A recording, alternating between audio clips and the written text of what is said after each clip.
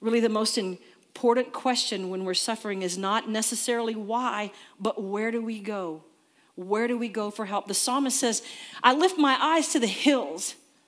Where does my help come from? Where does my help come from? You see, this question of why it's not an intellectual question, seeking an intellectual answer. It's a question of the heart. It's a question of the spirit and of the soul. And his answer should be our answer as well. My help comes from the Lord, maker of heaven and earth. Even verse 26 says that God sends his Holy Spirit to help us in our weakness. The Holy Spirit, it says, intercedes on our behalf in groans too deep for words.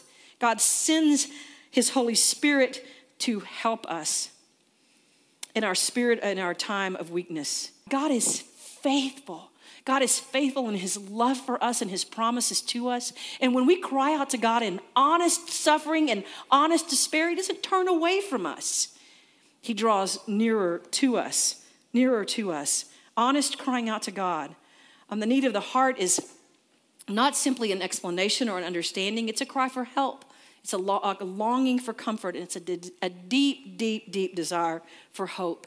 The present suffering we are enduring and experiencing cannot be compared to the future glory that we hope for in our hearts. So can I still cling to hope when my heart is broken? When we're suffering?